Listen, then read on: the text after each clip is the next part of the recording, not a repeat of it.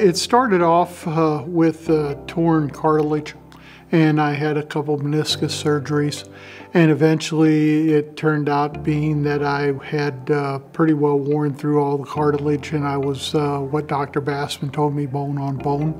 Basically, Charlie's problems with his knees were the pain.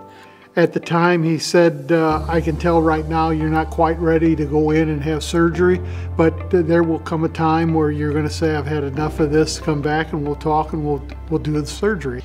And that's usually what I tell the patient. It's not me telling you, you have to decide it's your pain, it's not my pain, and you have to let me know at what point the pain is worth being gotten rid of. They both were causing me problems, but it was more my left knee causing me more problems than my right.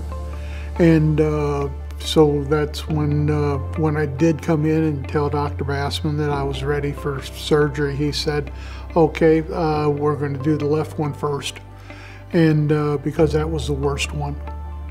After the surgery, the patient's activities begin with walking the same day, and they're advanced to full weight bearing over the matter of a week to 2 weeks, starting with a walker to a cane to nothing. He sees the physical therapist for rehab of the muscles, and then they work up his endurance and his strength. And usually with a total knee, within about 6 weeks, they are walking pretty normally. And if they're strong enough, they can play golf 6 to 8 weeks later. Every week I could see where it was better.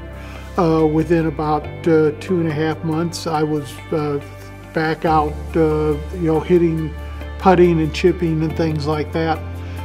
Within 3.5 months, I was back out playing again. And as time went on, it got stronger and stronger. 14 months later, I had the second surgery.